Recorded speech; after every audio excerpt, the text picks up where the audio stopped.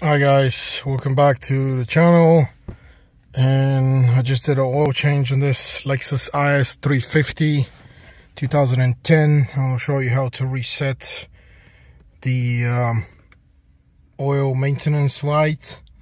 And what you're gonna need to do is you need to actually hold this reset button here, and then you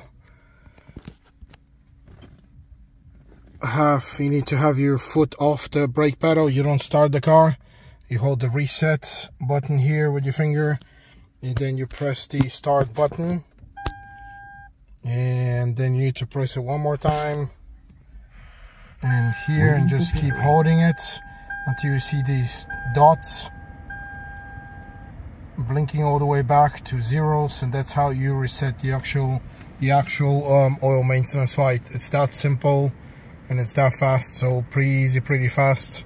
Again, holding the reset button when you press the start button until you see all the lights blink down to zero. That's it.